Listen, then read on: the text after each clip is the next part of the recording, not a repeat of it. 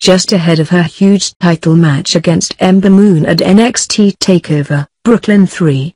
We have learned from cage-side seats that NXT Women's Champion, Asuka, has suffered an injury. From the looks of it, it does not appear to be a major injury. Asuka is the undefeated NXT Women's Champion, who has held the championship for over 500 days. In this time, she has defeated every single challenger, in truly entertaining matches. Dave Meltzer has described her as the best worker in the entire company, man or woman.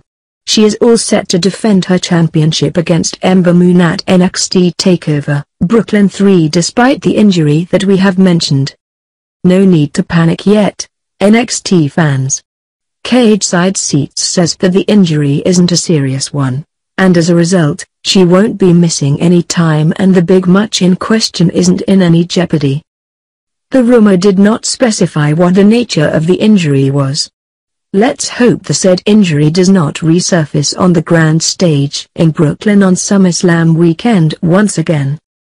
We believe that next week's episode of NXT will have a contract signing between the Empress of Tomorrow, Asuka, and the #1 contender for her championship, Ember Moon, in the middle of the squared circle. Expect real sparks to fly on the go-home show.